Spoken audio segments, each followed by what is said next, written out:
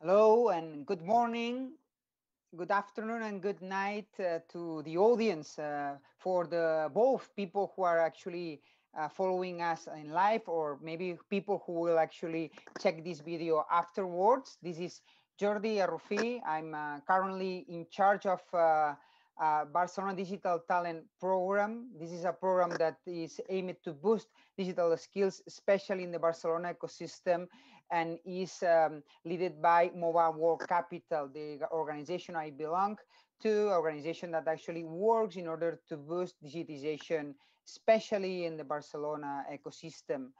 I will be playing the role of the moderator of this session about the future of jobs and also about the new skills that will be needed in the market due to this explosion of digitization.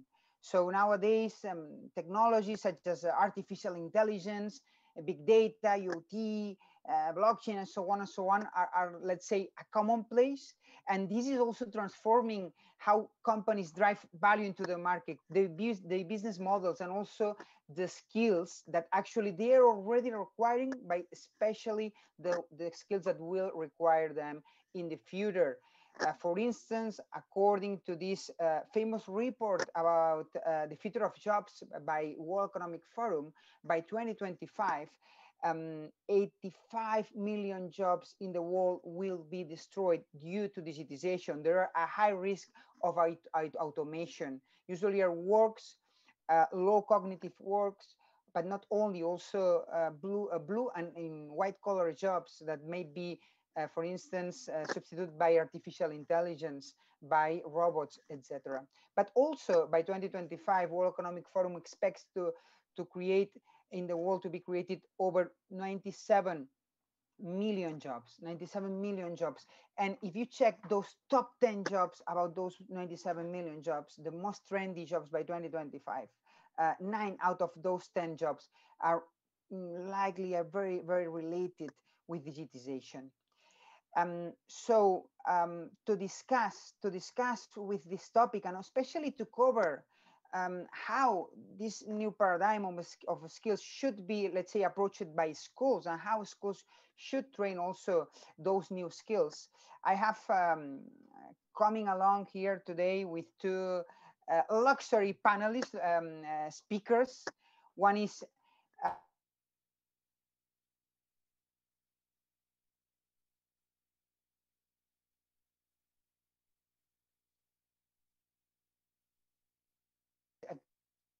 Fiona is a director at the Lego Foundation, where she leads the organization's work on technology, play, and skills development in education systems.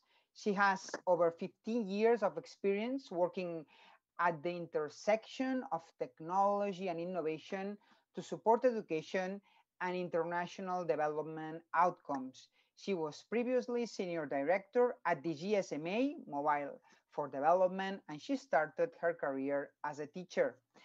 And also we have with us Sonia Prior Jones.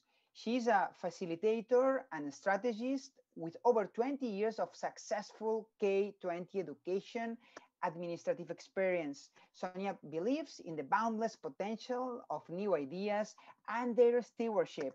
She has expertise in project management, program design, resource raising, and strategic alliances. Sonia currently serves as the Chief Implementation Officer at the FAB Foundation and is the founder of FAB House, a house that actually belongs to the international network of FAB Labs. So how this session will work like? We will have now the first block in which each of the speakers, including me, will introduce some insights, will share some ideas about the topic, about the future of jobs, about the future of skills, and about schools dealing with this new scenario. Including me, by the way. I will have, let's say, shorter time than them, but I will also share some ideas. Then it will be Fiona following me, and then it will be Sonia also sharing her insights. After that, we will launch the debate. So we will have up to until 5:30. The latest, I'm speaking about Central European time, okay, to have a discussion, a debate with our panelists. I will launch them questions, but also we encourage the audience, especially to participate and be part of the debate. Has to be very informal, but also very insightful. So if it's okay for you, I will share my screen and I start with my brief presentation about these 21st century skills. So let me share my screen. 1 second.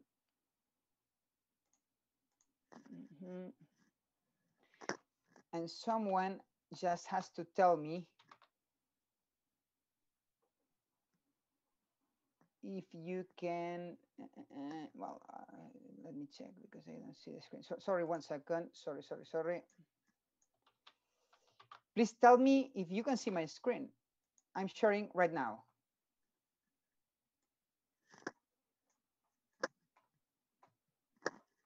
Can you see my screen? No. Yes. Yes, good. Okay, with the slide 21st century skills for the future, right? Yeah, so yes, no. There's a WhatsApp slide. There's no slide? Okay, WhatsApp.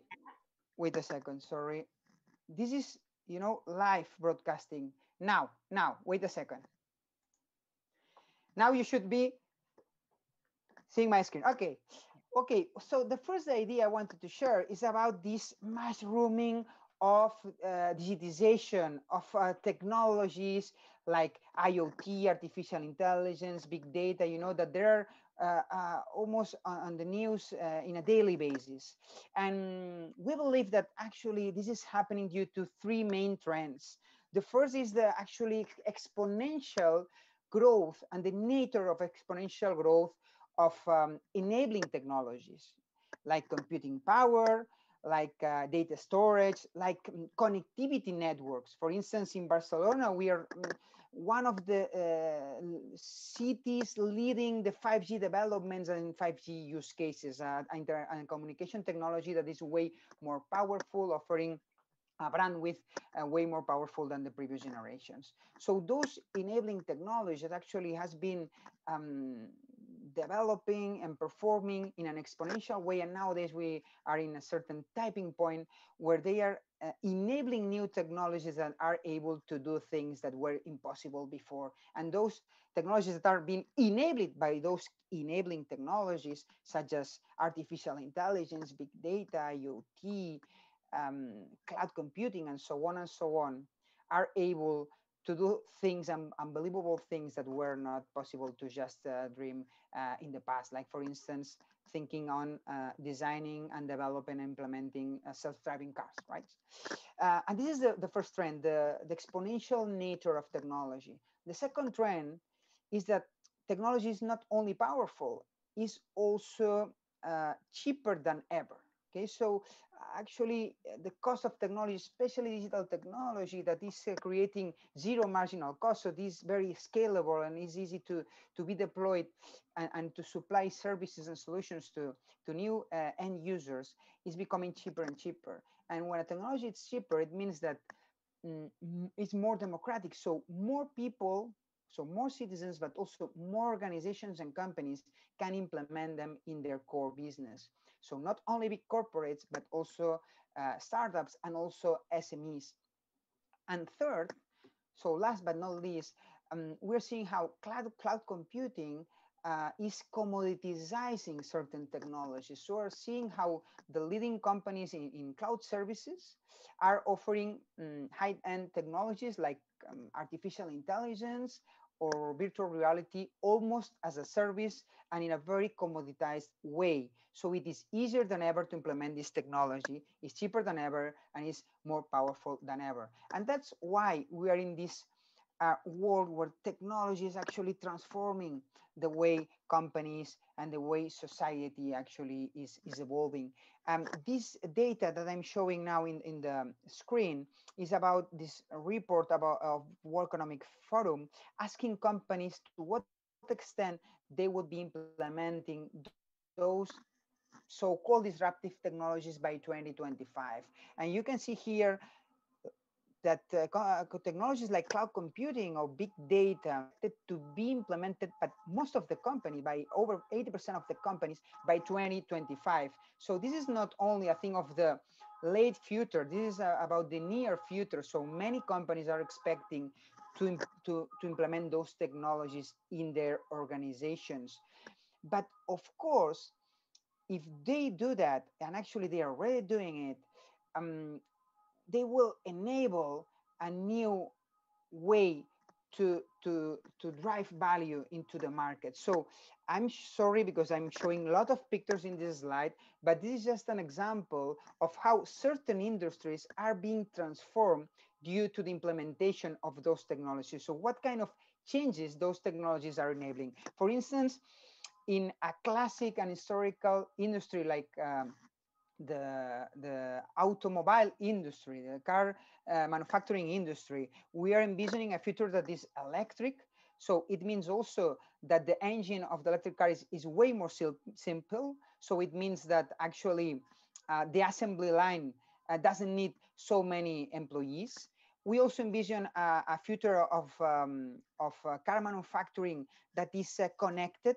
So IoT cars connected to the infrastructure, connected to other vehicles and so on, and offering supplying services to the drivers, but also to the infrastructure managers and so on and so on. We envision a shared vehicle future, so a mobility as a service approach, and also in maybe not that far future, autonomous car around our cities. Regarding healthcare, for instance, we see way more preventive approaches. So companies using sensors and other kind of data sourcing tools in order to prevent, for instance, health diseases, in order to anticipate the strokes and so on and so on.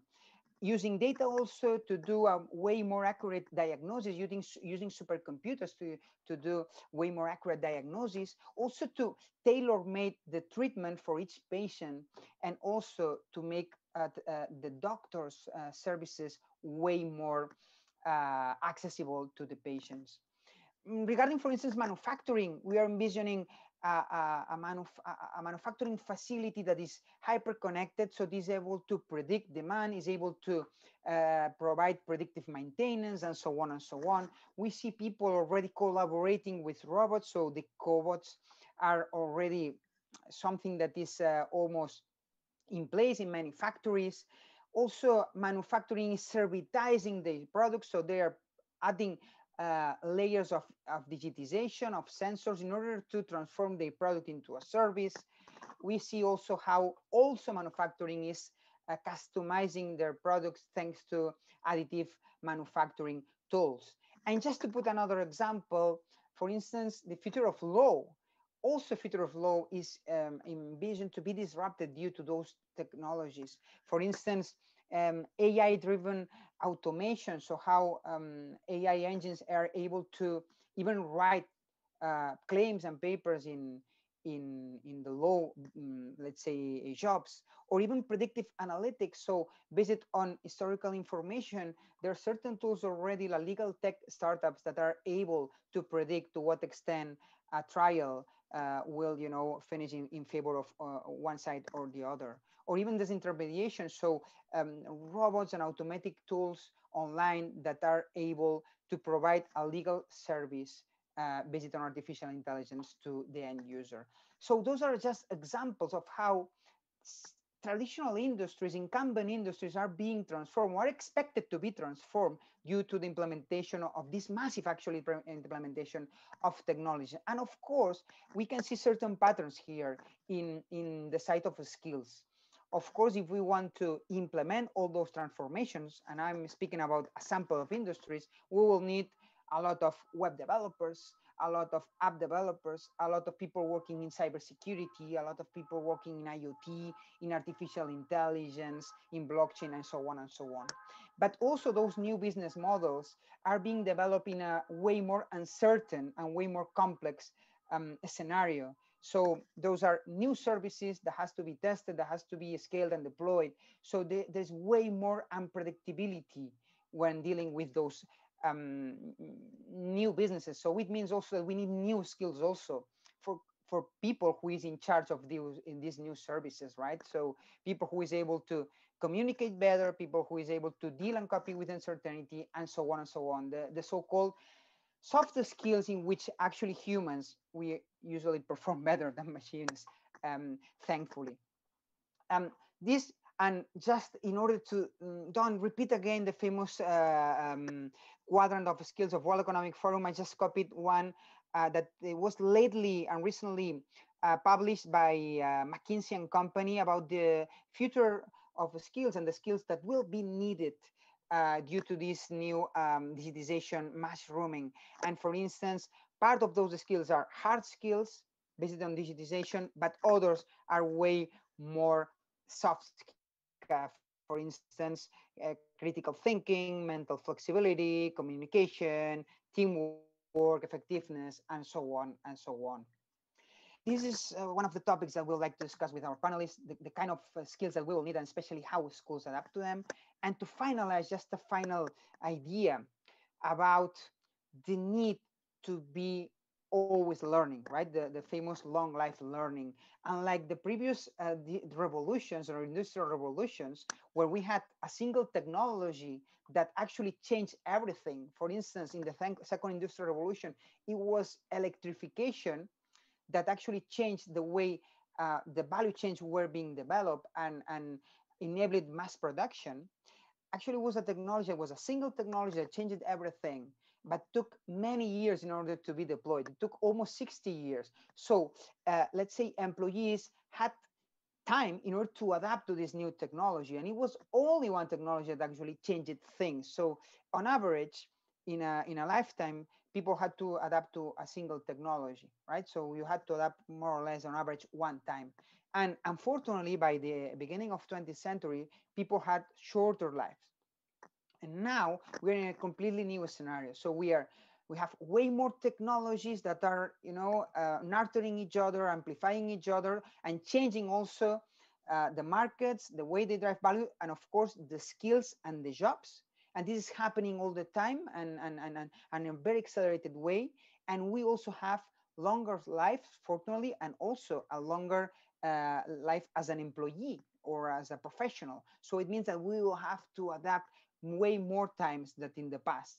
So it is not only about the schools. We believe that we will have to be learning all the way, right, in our career. And that's a bit about the ideas I want to share today.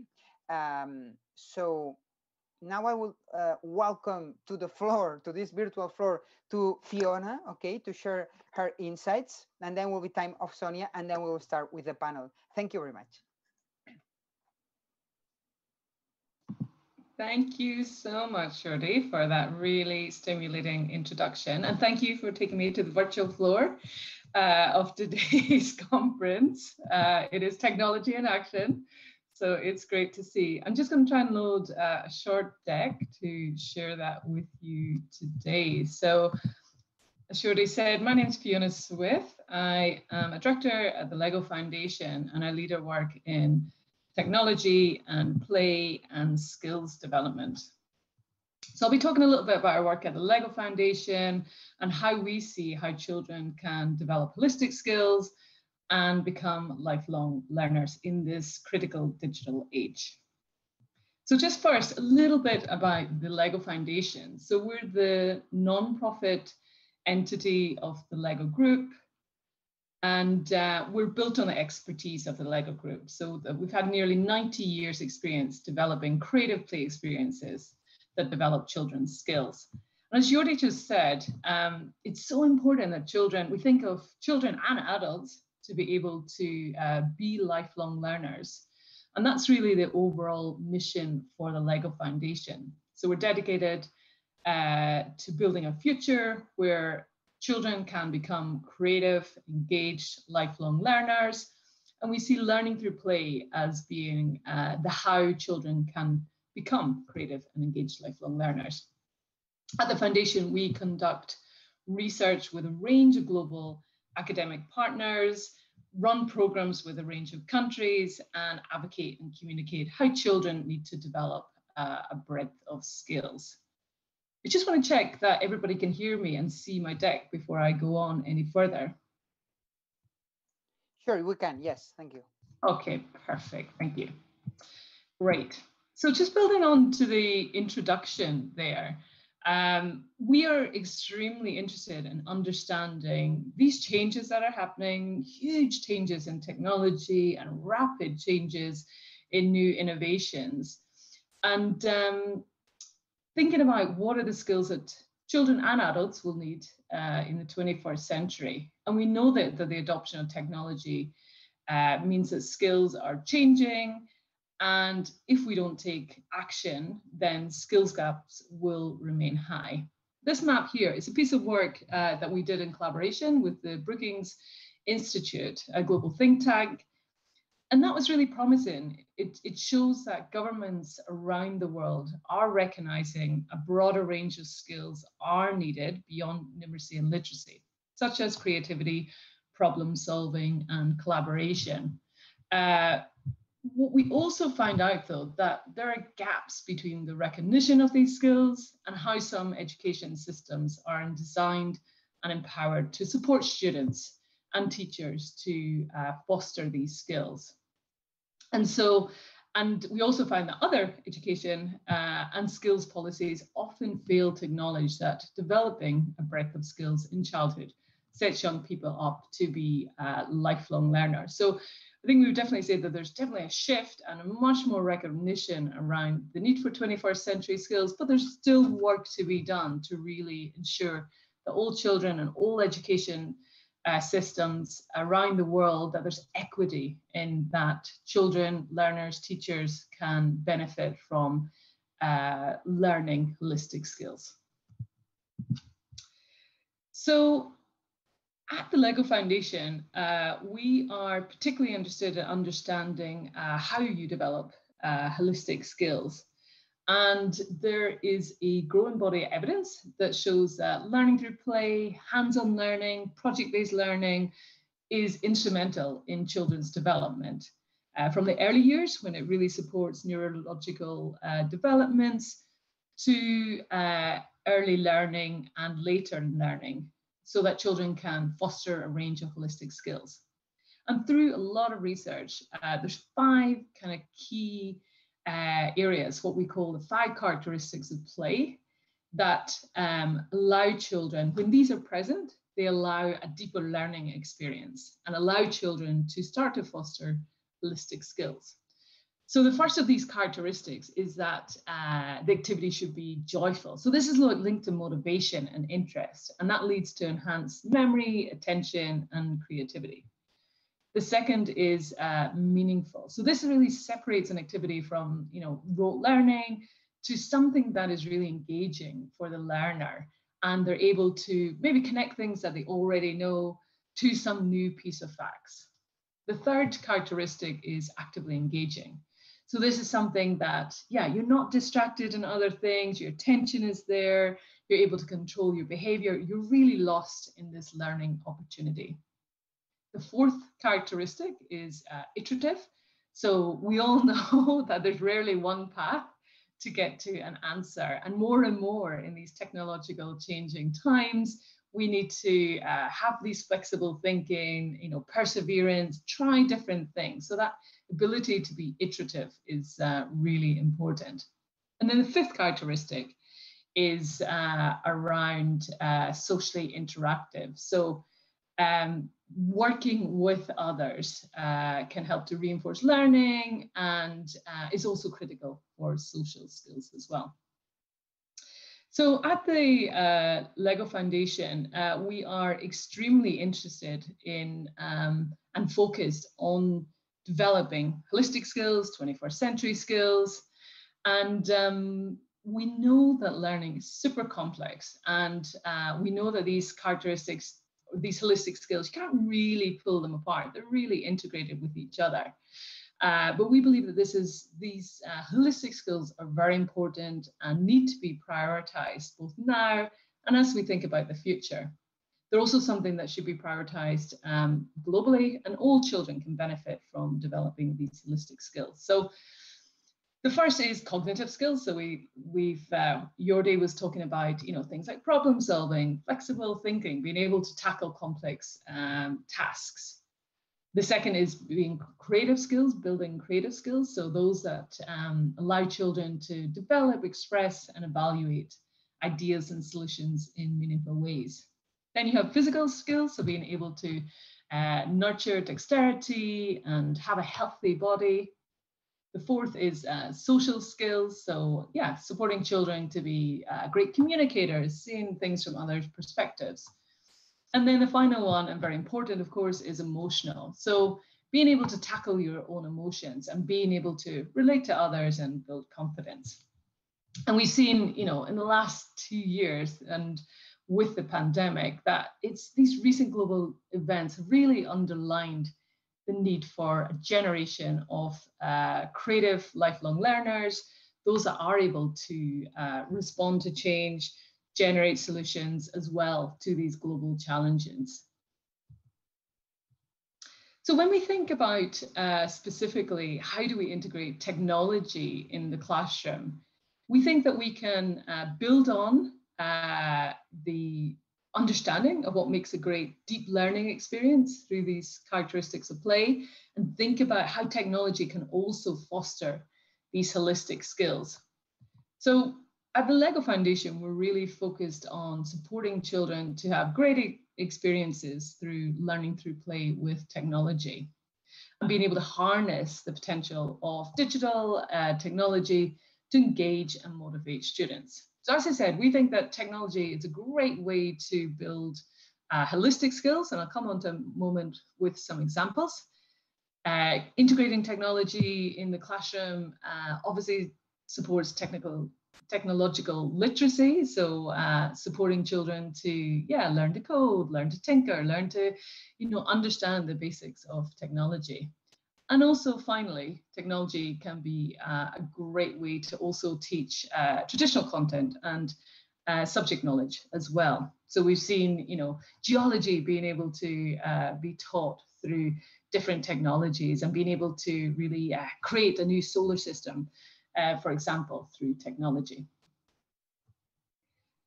So when we think of learning through play with technology, these are really things that we think are hands-on, minds-on learning. So children having agency, children as active creators. And there are a couple of examples that I wanted to share with you so you could get a little bit more of a flavor of ways that we think children can really develop these breadth of skills and become technological savvy as well. So one thing that we're interested in is making and tinkering. What I love about making and tinkering is it doesn't need high-tech technology. It can be just whatever is lying around. It can be scrap. And so it really, in terms of the digital divide, making and tinkering is a really, really super way to build holistic skills, build basic computational and technology thinking.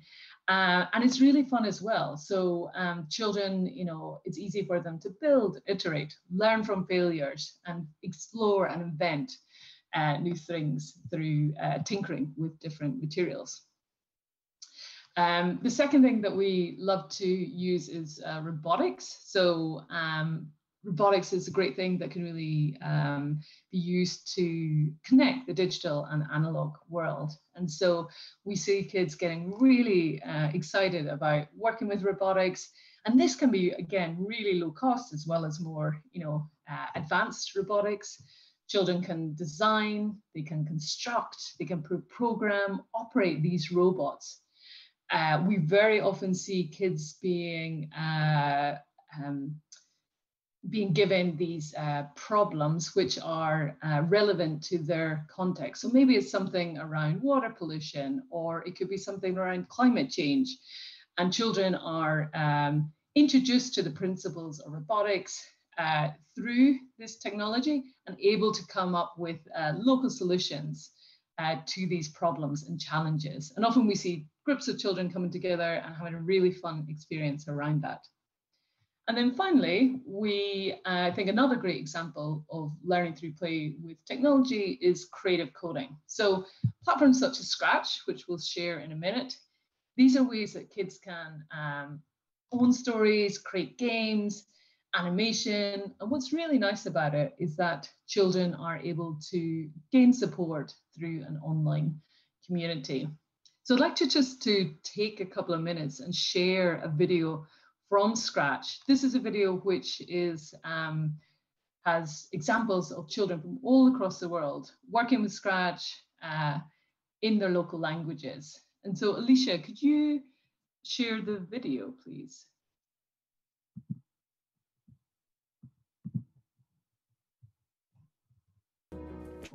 Around the world are creating their own stories, games, and animations with Scratch, a free programming language available in more than 60 languages. Educators, families, and community members support children as they imagine, play, create, and learn with Scratch. Scratch is not like a computer language to me. It's more like my diary. I get to do my own story. It's more about your imagination because there's no limit to it, so you can do mostly whatever you want. إنه نحن هم صرنا ألعاب هونيك فينا نفوت على ألعاب بس هون فينا نحن نصنع ألعاب نلعب فيهم نحن أو نخلي غيرنا يلعب فيهم.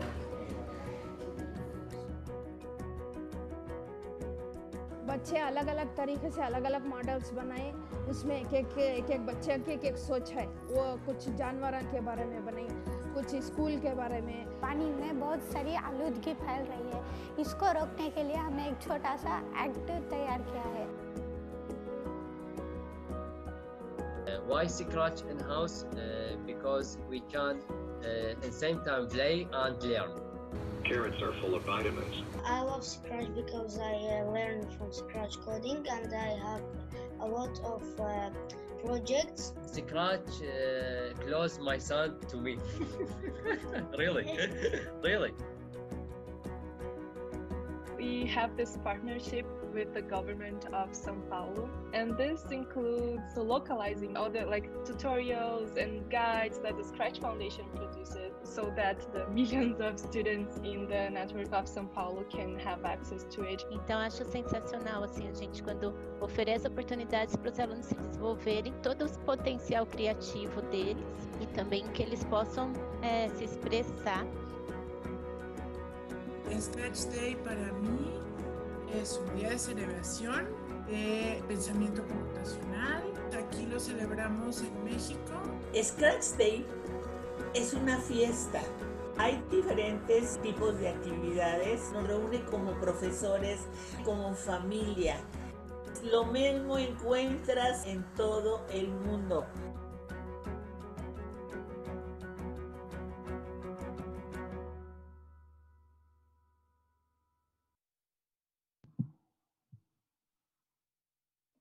Great, thank you so much. There's been quite a lot of evidence and research around Scratch, and we've seen that children develop wide-ranging skills such as innovation, collaboration, self-expression. So yeah, many of the skills that Yode was talking about at the start, as well as actually one of the skills that teachers say they see students really developing through Scratch is creativity as well as technology literacy. So just to finish up then, I think the main thing that we see is that children, the time is now. We really need to be supporting children to be having these rich learning experiences. We need to be supporting children and helping them prepare, as you know, the future of work is obviously unknown. And also we need children to, be active citizens in this new world as well. For us, it's not about specific technology, but really it's about allowing children to not be passive users of technology, but rather be their protagonists, be creative, be able to iterate, learn, have meaningful experiences, and also enjoy working with technology and find that this is something that is exciting and something that they're engaged in. So Thank you very much for listening to me today, and I look forward to discussing with my fellow panelists shortly. Thank you very much. Thank you very much, Fiona. Very insightful presentation. I do have a lot of questions I would like you to drive, but we have to wait, okay? Because now it's time for Sonia Prior, who will present her work, and then we'll start with the panel. Thank you, Sonia. Stage is yours. Thank you, Jordi and Fiona. Wonderful comments and presentations. I have lots of questions too, so I'm excited to be here. I am going to share my screen first so that we can get started.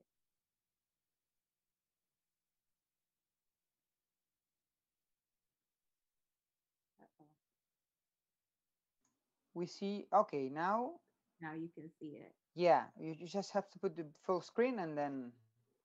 Thank you. Great. Thank you.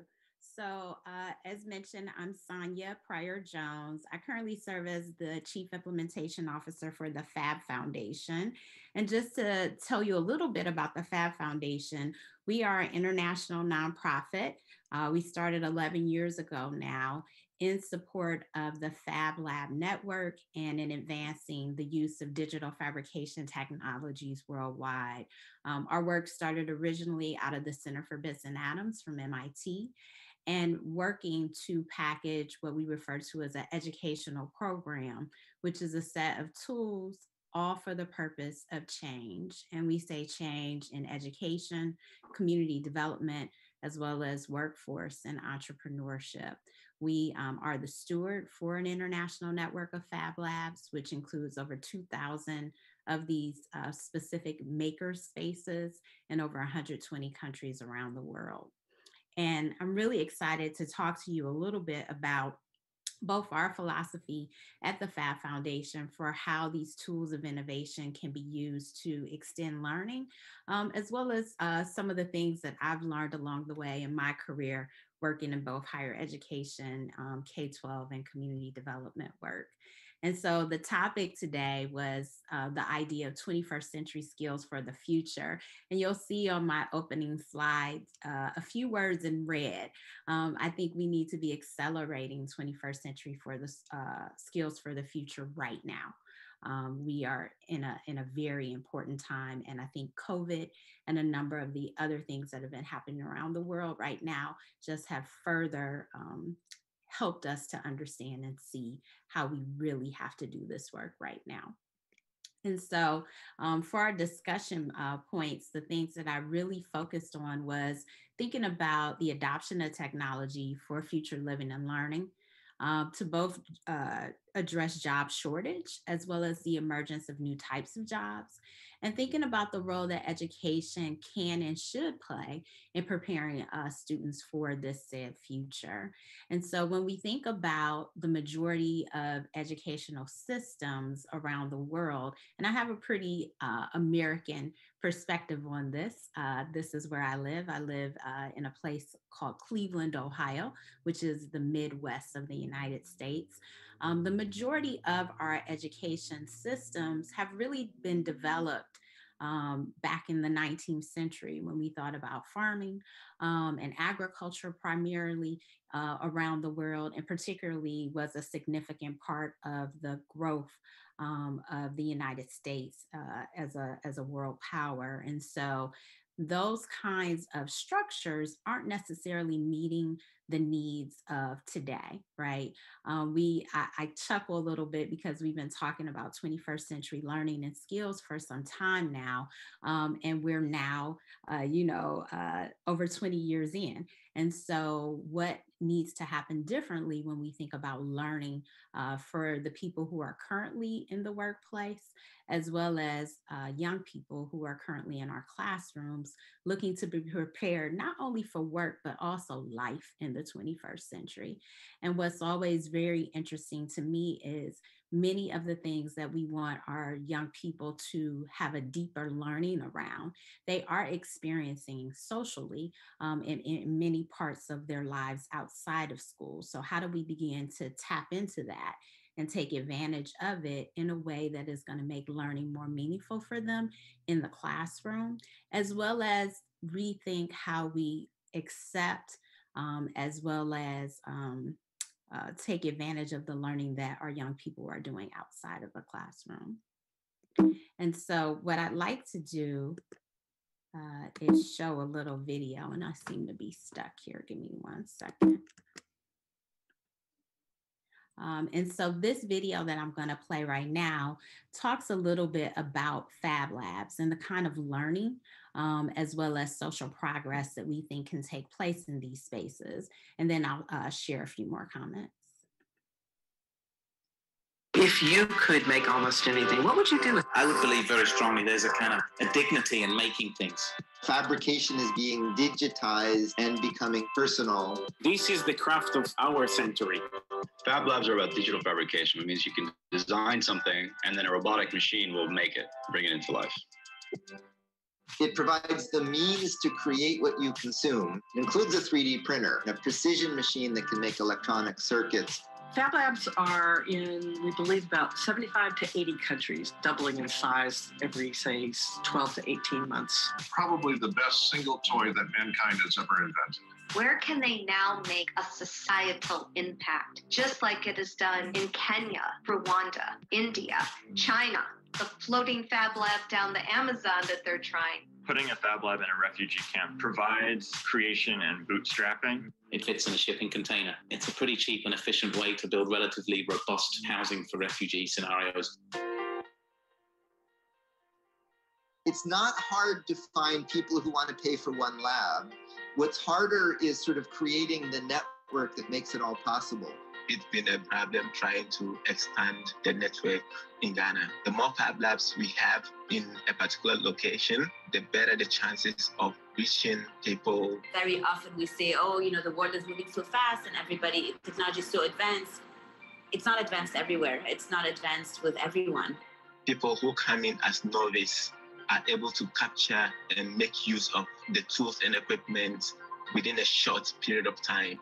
Fab Labs are used exactly the same everywhere. They're used for play, for entertainment, for education, for creating businesses. When we introduced the lab, like people started trying new things, and now some users, they are making profit out of it. The person who worked in the lab showed me how my drawings can be translated, and we've made a couple of 3D prints. This way I can make my work much larger, and that way I was able to create large-scale permanent public art. You use it as a space where you can bring divided communities together. We can connect people to work with Jewish and Arab together, and you see that when you make things, people don't think about religion. They only think about how to make it and collaborate. As much as anything, the social engineering is almost more important than the technical engineering.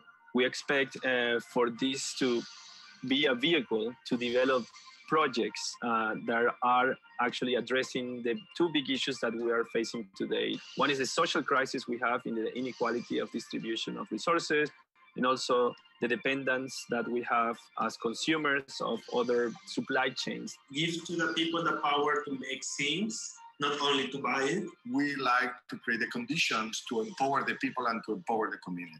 Aquaponics is self-sufficiency regarding to food.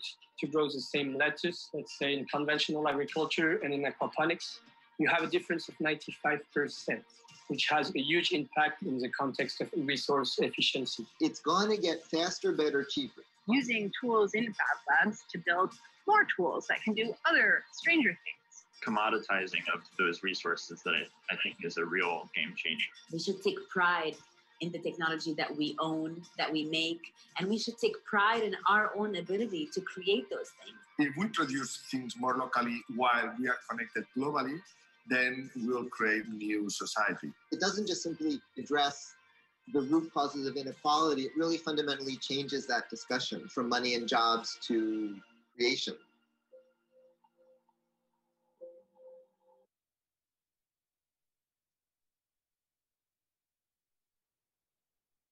So I've stopped sharing my screen because there's a little glitch on my end. I'll reshare. But I think what I want to highlight are a couple of things that you heard from my If you could make almost... Here we are. I'm going to reshare my screen.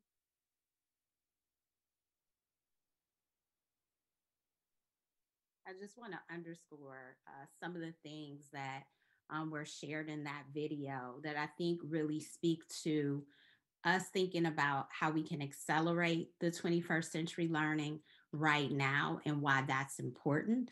The whole notion of it being both a social and technical engineering vehicle, the whole notion that everyone everywhere does not have access to these technologies and how we need to change that. And then the means to create what we consume. And it's not just consuming things that are tangible from the perspective of goods, but it's also consuming new learning. And what role making and tools like digital fabrication in the hands of people everywhere, especially our youngest people who are preparing to lead us in the next century, how important it is for them to consume also the experience. Because those are the kinds of skills that really breed the ability to problem solve and the ability to innovate. And so as I think about 21st century learning and what we need to accelerate and why it needs to happen right now, I think about it from the perspective of solving the common issues that we have in the world globally. We know we have a number of political issues. There are a number of social clashes, environmental crises, as well as health crises. And all these things, particularly during this moment of COVID-19, have arrived at all of our doorsteps. And so what is it that we might think differently when it comes to learning, when it comes to everyone having the opportunity to build the 21st century skills that are needed for our entire world to advance? We think about the UN Sustainable Goals, which speaks to things like poverty, which speaks to things like environmental issues in the world, as well as the role of girls and women in our future world. And what comes up for me are what I refer to as the 5 W's and the H. And so you guys remember this when we think about writing a paper or telling a story. It's who, what, when, where, why, and how. And some of the ways that I think about us accelerating learning and taking advantage of vehicles like Fab Labs and other maker spaces is with access to these technologies, with access to the communities that support these kinds of technologies and learning, we can accelerate the learning. We can focus on the global majority in our world. Right now, there are over 7 billion people on the planet. Our largest populations are in China and India. And then we've got about 1.3 billion people on the continent of Africa. So how can we start to focus on the global majority in terms of thinking about their interests, their needs, and how that can accelerate learning based on meeting those? And then I think it needs to be happening everywhere. While I agree with Fiona's remarks about play and those characteristics, I think they all show up in these kinds of spaces, and the ability for people to make and tinker can start with just about anything. I do also believe that everyone should have access to the advanced technologies that are available in the world, and not just those who have the financial resource to do so. But if we think about this from an infrastructure perspective and ensure that these technologies and the human capital associated with them are accessible to everyone worldwide, we can begin together to solve some of our biggest problems. I also say right now, again, so much of the experience that kids have around the world are tied to old models for the last century. Right now, the technologies are available. So how do we get the courage and really push the issue to ensure that all students have access? And then I think our mental models have to change. No longer are we interested in learning just for the sake of kids going off to work a job right after high school, right after college. But we know that the learning that takes place in this century also has to be able to address the worldwide global problems and challenges that we face. Things like needing to create new vaccines and new distribution and logistics systems that save lives, which is something we're experiencing right now in the midst of COVID-19. And one model that we might think about is, the model of the sprint, so taking something right out of the playbook of technology and tech solutions is the whole notion of sprint productivity. And so with that, you really begin to focus on the core things that you need to accomplish in order to reach your objectives. You slim down your focus, and you spend that time quickly deploying the things that are needed in order to solve the problem. And I think in our quick deploy, providing access to these advanced technologies for school-age children around the world, where they can learn wherever they are, in a classroom or at home, on the other end of a computer, or in a local community center or a local neighborhood, is all important and should all be considered as we try to advance learning for the next century. So I'm going to stop sharing my screen, and I really am excited to talk more with all of you about these ideas. Thank you.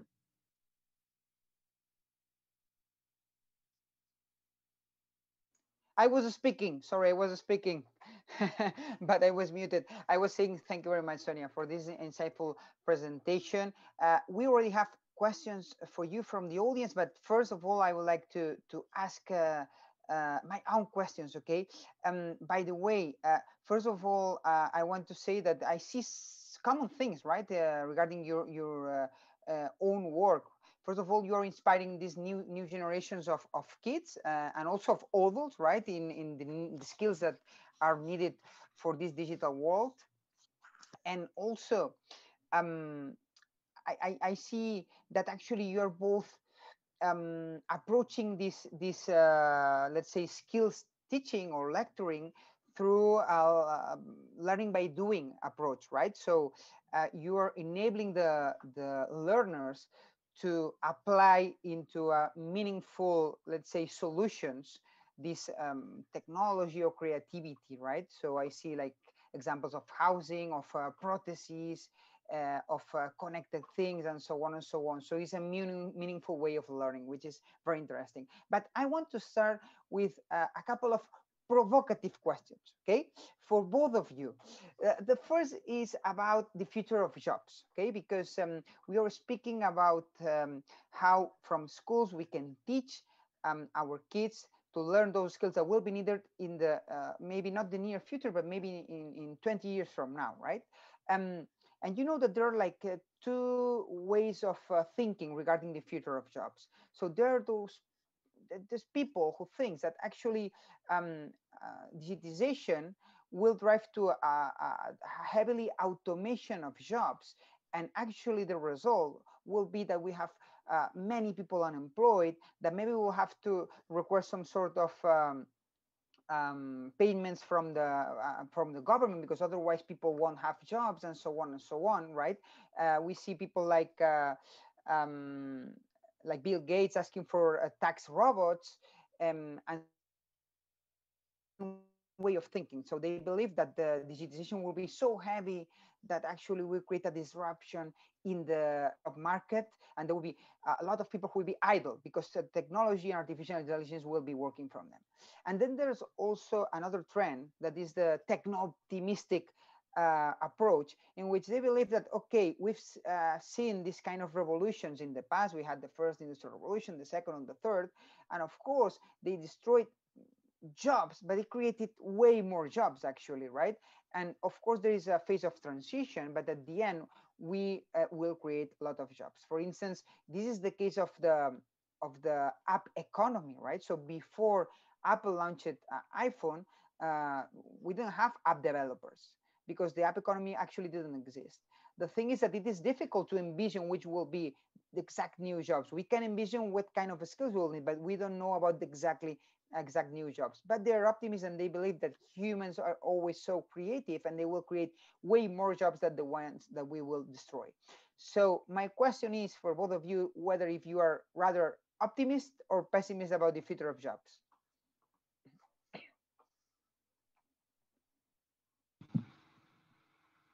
Shall I go first? So I'm definitely on the optimist angle. So I hope, wish, pray that the trends that we're seeing right now of automation, taking people's jobs, and particularly, the inequality that we see in many countries and in different socioeconomic classes, I am hopeful, stroke optimistic, that we will turn a corner and that there will be a transformation of jobs, and that we cannot be complacent by any means. But I am hopeful that as a global all global citizens can work together to develop new jobs that we can't even dream of right now. That's the thing. That's the exciting thing. These jobs are just unfathomable for us right now. These are jobs that we can't imagine. And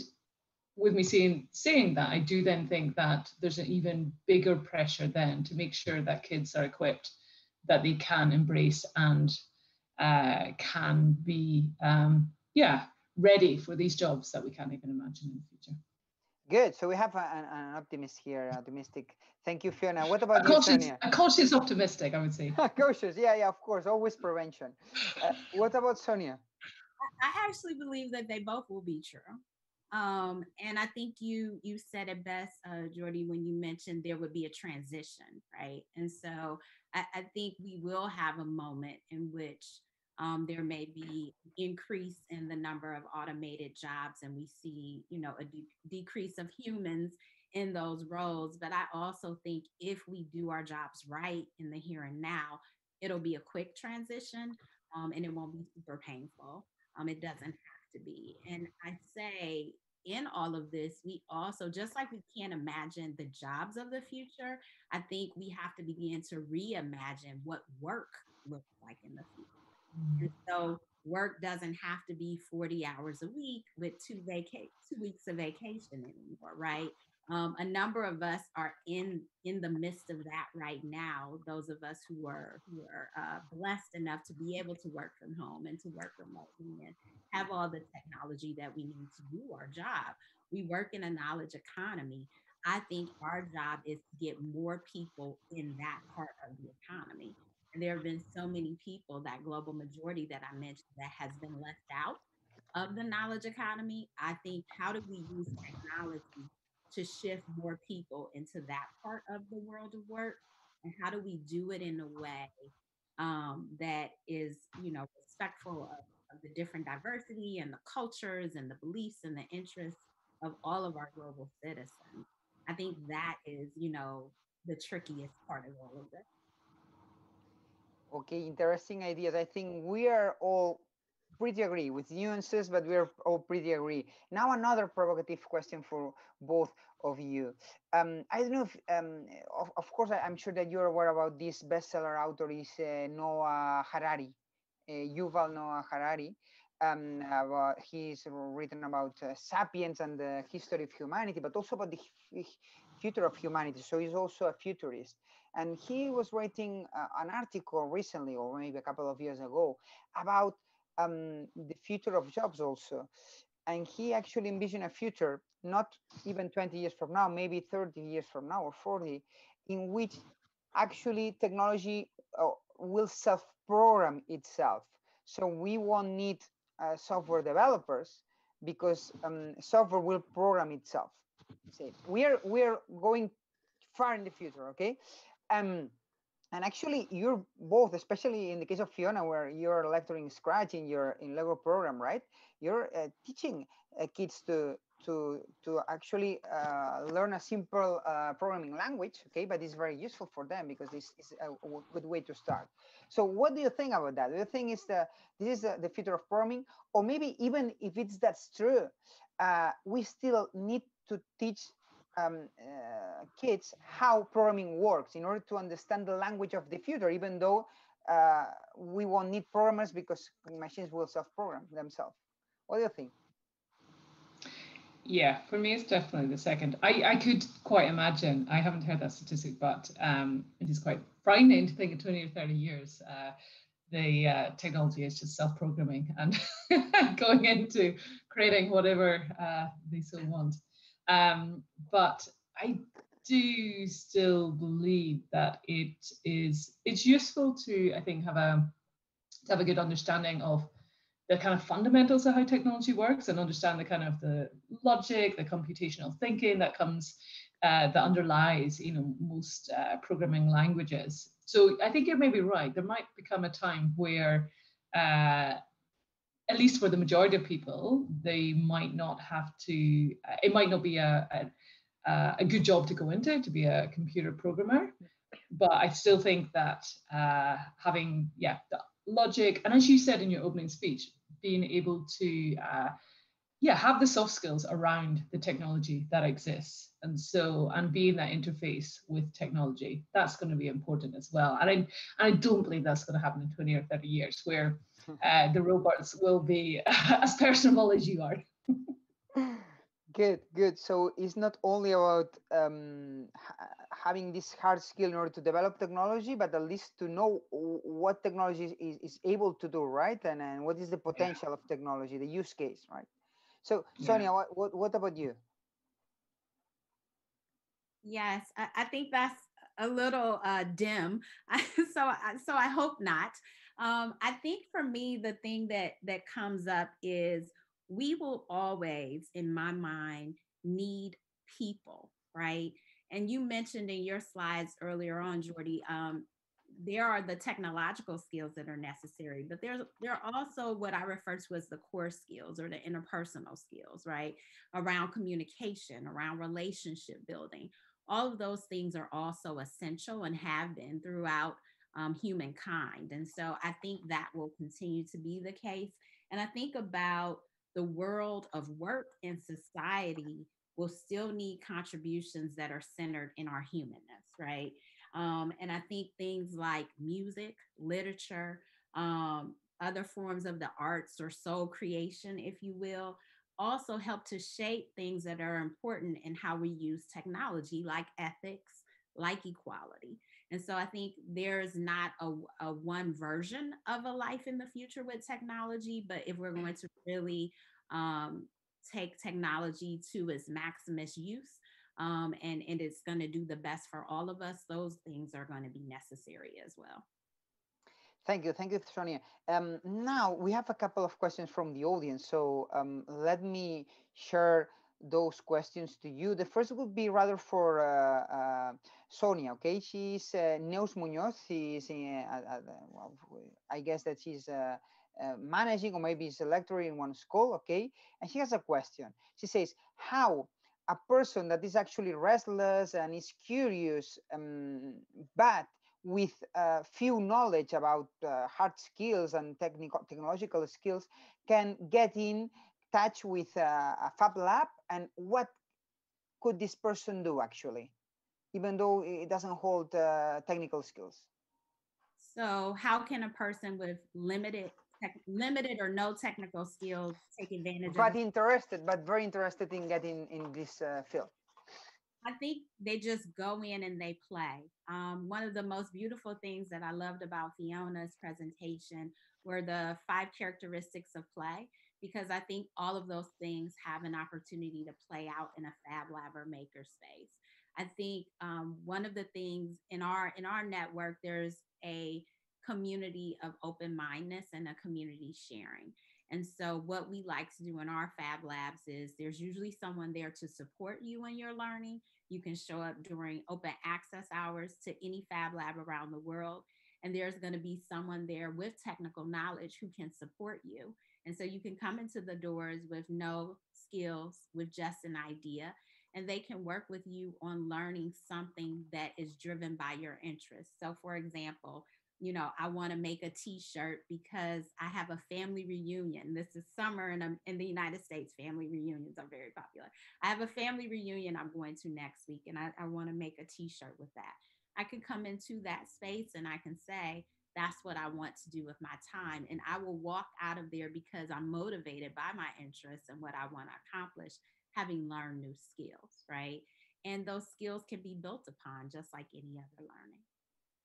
And by the way, don't you have the feeling that actually this high-end technology like sensors, big data, IoT is somehow being way more abstract and also more like commoditized in the sense, for instance, I was in the video of Fiona, I see like some sort of bits that you can just plug in, right? And there is one sensor, then there is a I don't know, an output about light or about whatever, right? And it's something that actually almost anyone could actually easily understand, right? And put into place. Yes, yes, there are so many new, highly accessible, low end versions of these technologies that are on the market that people can buy. You know, in some cases from your local toy store or your local big box store, or you know, from educational service kinds of organizations as well. And so there are far more entry points, is what I like to call them, for people at different skill sets.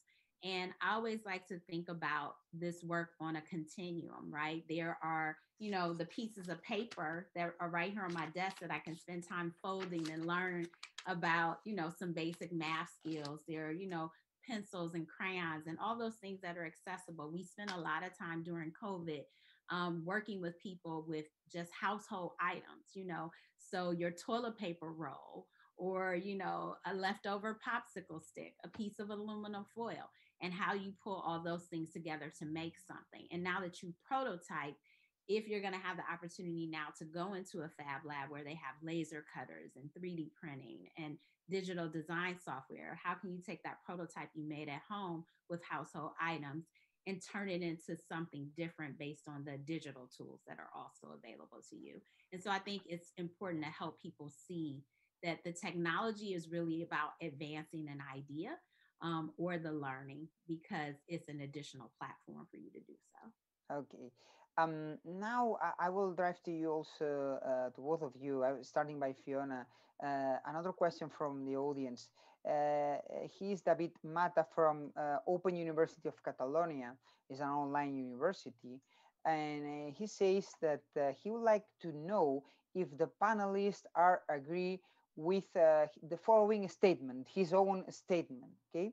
And it says like that, like I'm translating, okay? That's why I take my time because I'm translating. What is really important, their priority is to teach people. So to train them, of course, on top of a technological layer or support, but what is really important is to teach people. And that will be the cognitive skills and social skills, which will be actually important in the future, rather more important in the future. So it's more about teaching people than teaching technology. Yeah, I would definitely agree with that. Yeah, yeah. And I loved actually what Sonia just said there.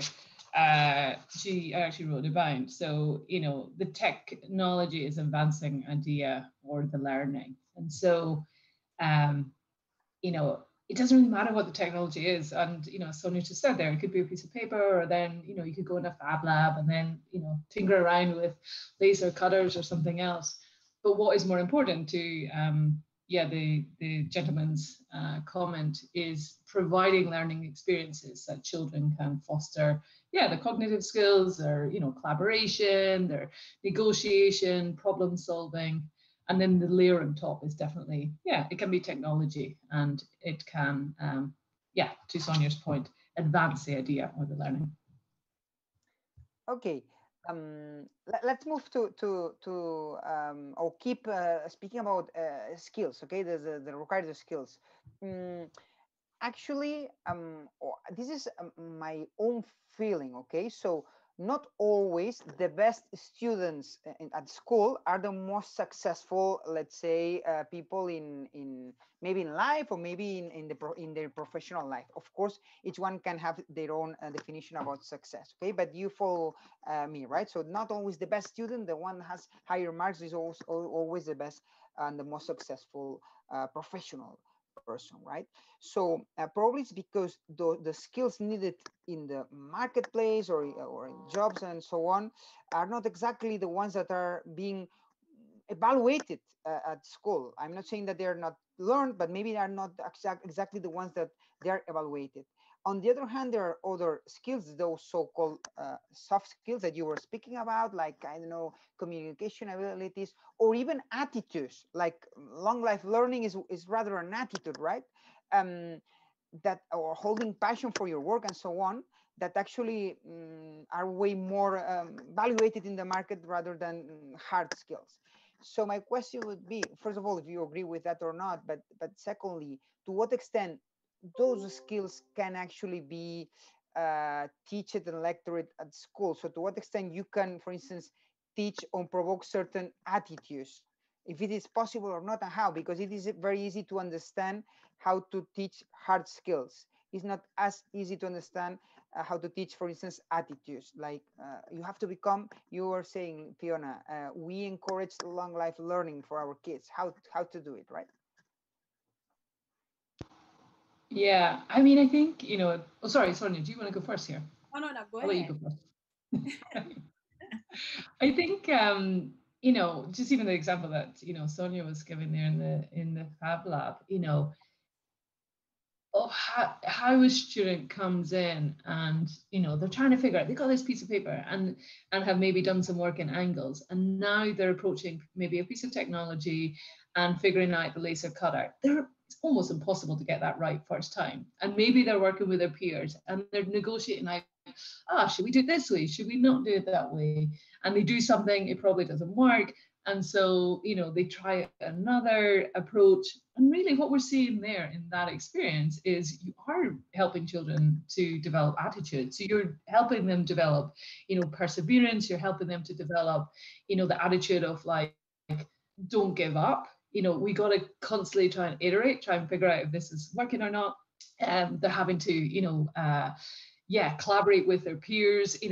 Often we think we've got the best idea, and then someone else thinks they have the best idea. So, they're really having to work with their fellow students to figure out, how to get to the point that they want to. But all of this experience is really supporting students to, develop this kind of range of skills, which we know in the workplace is so important. By the way, Fiona, were you a good student when you went to school? I wasn't very good.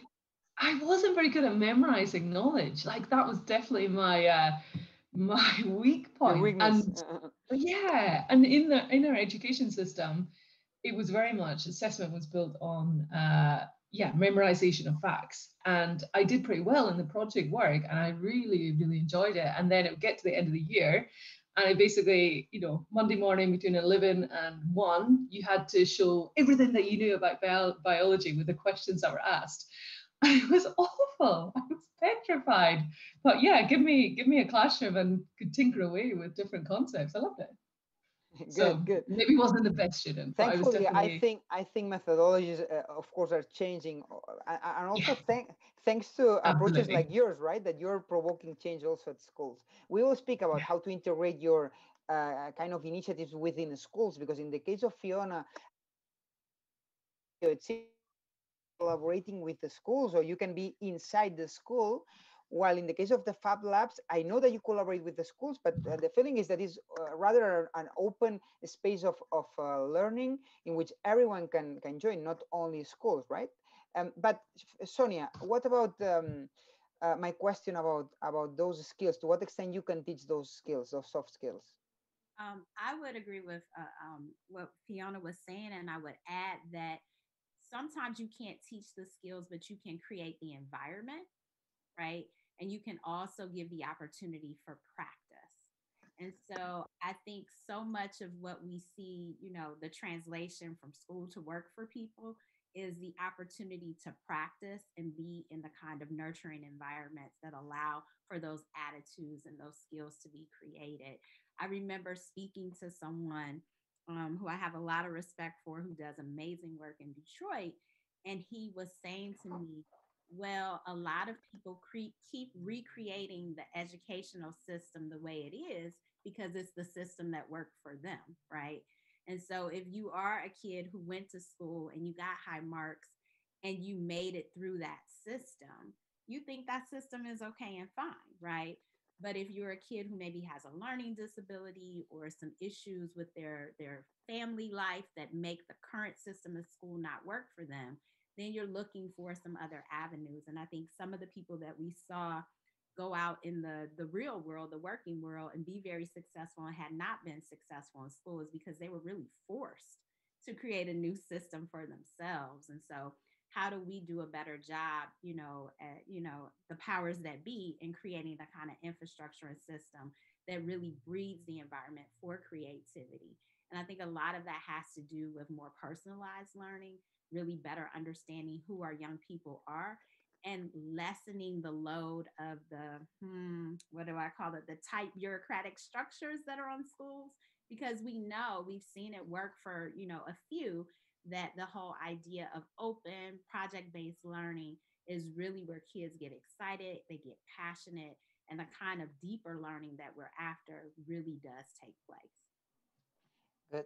Well, so far we've been speaking rather about the skills that the kids of the future or the adults of the future, now are kids, they will have to hold. And I understand that they will have, according to your approach, a balance. They will need a balance between hard skills, rather digital skills, but also those soft skills that will make them, be more competitive in the marketplace. So now I'd like to speak about ways of learning or methodologies to teach those kids. So there's actually also a bit of your topic of expertise. For instance, a couple of weeks ago, I had the pleasure to be a member of the jury of a program. It's called mSchools Awards, organized by mSchools. The program that actually is hosting this session of today. And actually, I felt that this is about an award. Maybe you're aware about. This is an award launched where participate many students from Catalonia. They participate. They're like secondary school kids mostly, and they actually learn how to develop mobile apps.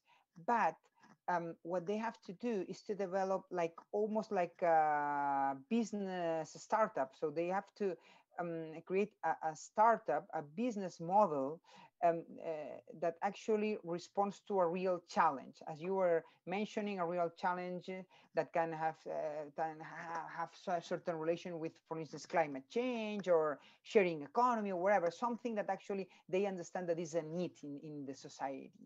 And so it goes far beyond developing a mobile app. It goes is about creating a meaningful tool. And I could appreciate that those kids were so motivated when they were presenting their work right in front of the jury. They were so motivated and excited, right? Because they learned a lot of things, and they could imagine themselves launching this business model in the future, like if they were entrepreneurs. So I had the feeling that when you give a meaningful learning, or when they understand why they're doing something, actually is way more appealing for them and way more engaging. So also learning is way more productive also, right? If you just teach them how to program, probably the level of appealingness and excitement wouldn't be the same. So of course, this is something that teachers already know, and there's a lot of literature about how to learn through projects instead of separate subjects and so on and so on. So of course they already aware that they have to go through this, but sometimes it is difficult to apply it in the school. So what would you recommend to a school that wants to promote this meaningful learning to their kids and students in order to make their let's say lecturings more engaging? What would be your two recommendations that would make for them? I guess my recommendations are probably a little out there, and I say this as a parent who has gotten 2 children through school, through secondary school, and now in college, a part of me just says blow it all up, right?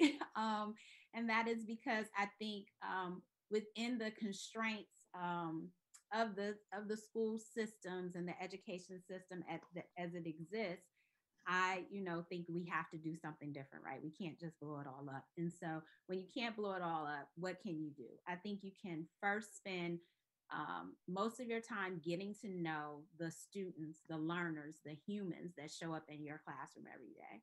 Who are they? What are they interested in? What are their needs, right?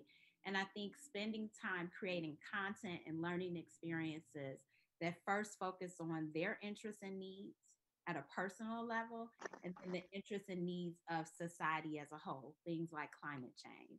And then I think it's up to us, the adults, to come up with creative content that makes sure they hit all the standards, but more importantly, they hit interests and need first. And so that's my general philosophy that I think would create a far more enriching learning experience for young people in the classroom. Thank you. What about Fiona? Maybe just following on a little bit what Sonia said there. I think there are a lot of resources out there, which is fabulous. And as she said, this is nothing new to so many teachers. So I think probably lean on the resources that are available. I would also say, from my experience of being a teacher, it's a little bit as well around your own mindset. So instead of thinking about you at the front of the class, being the geography expert and being able to provide all the knowledge to the children, it's actually being a little bit vulnerable and thinking about, supporting children through this interactive learning experience, but also knowing that you don't know all the answers because you don't know what's going to be the outcome. The kids are going to come up with stuff that really is going to be unpredictable. And so being open to that as well and enjoying that, you are also a learner in this experience as well. And maybe having peers that you can, exchange knowledge with and get that support network around you as well. I mean, ideally, you would have a school leadership that fully embrace a changing way of teaching. Sometimes that's not there. And so making sure that you have peers around you, whether it is your school leader or other teachers that you can kind of bounce around ideas and so on. But I love that idea of Sonia's around starting with the children first and thinking about what are going to be great, meaningful experiences for them. Fiona, you just raised an interesting topic. It is true that in the past, actually, knowledge was basically in the books, and school was in the books, and maybe in the mind of the teacher. So they had the control of knowledge. And nowadays, thanks to digitization and the cloud, actually, knowledge is everywhere. We can just ask it online. So of course we have to rethink the role of the teacher. We will keep needing teachers. So of course in this case we don't think that actually digitization will replace teacher, but it will enhance its let's say performance. And also we will we think that the role has to be reshaped, right? So they have to play another role, rather like a coach than just a lecturer. So how do you imagine the teacher of the in 10 years from now? What do you believe that will be the role of the teacher, for instance? I know there are difficult questions, but that's why we have such an expert today. I think you're right. Yeah, I was just gonna say. I think you're. Go, Sonia. Oh, I was just gonna say. I think even right now, the role of teacher to be more impactful is that of a learning facilitator, right? And to Fiona's point, they're facilitating their own learning, as well as supporting the learning in their classroom and in that environment. I also would love to see teachers as curators, right? And I say that because, to your point, Jordy, learning and information and knowledge is everywhere. And so how can our teachers who are learning facilitators and curators of knowledge also helping connect people to information and resources that they may not be aware of? I also am hoping that there's a future in which learning is not only happening in classrooms or in schools, but learning is also taking place in your local art museum or your local zoo, or in some kind of a, project that you have with, one kid who's living in Dubai and another one who's living in Wisconsin, right? And so how can teachers help to create and support those kinds of learning exchanges and opportunities? I think that is the wave of a future kind of education system that I would be really excited in being a part of. And I think back to my days, I taught kindergarten for a little while. So I've taught, kindergarten and adults. And I think about the learning centers, right? And the idea of choice. And in most kindergarten classrooms anywhere around the world, kids, you've curated for them a couple of core things that they need to know to move on to the next place. But there's a lot of choice, right? And there's a lot of time spent on community building and social skills. And so how do we articulate kindergarten up, if you will, to the older grades and really figure out how to facilitate learning and how to curate learning for our young people? Just 5 minutes left. So I would like, I would like to drive just last question. Well, now it's changing so fast. There are also certain disruptive approaches of learning institutions or teaching institutions that are appearing in the market. To give you an example, it was in 2020, September 2020, the vice president of Google said that from now on, they will consider equally candidates that come, for instance, from the university graduates, that people who just learn their online course that is uploaded in Coursera, this MOOCs platform, that it takes on average 6 months and it costs like $300 more or less on average, right? So this is a disruptive approach, right? But also a pretty market, let's say, driven approach, in the sense that probably this course of Google is about the skills that the employees of Google need. We also are seeing this phenomenon of boot camps, so with very intensive courses in especially programming, but also in user experience, also in big data, in which in only 3 months you provide an intensive learning in, for instance, certain programming languages and frameworks that are the most requested in the market. So you can create employability in a short term, right, in a short period of time. Actually, your examples are examples of learning value propositions that are really aligned with the market needs. But there's also this, let's say, claim, especially from companies that say, okay, but universities and schools, they teach skills that are far from what we need, and they are not sometimes agile enough in order to adapt to what we need. Okay, I'm not saying that they're right, that this is a traditional claim, right? And on the other hand, it's true that according to their nature, schools cannot be as adaptive as those new approaches like MOOCs or bootcamps or your approach, right? So how can institutions like universities or schools be more adaptive and more and change more rapidly, because the environment is changing so fast? Okay, so how can they be more adaptive and agile in order to provide those skills that will be evolving over the coming years?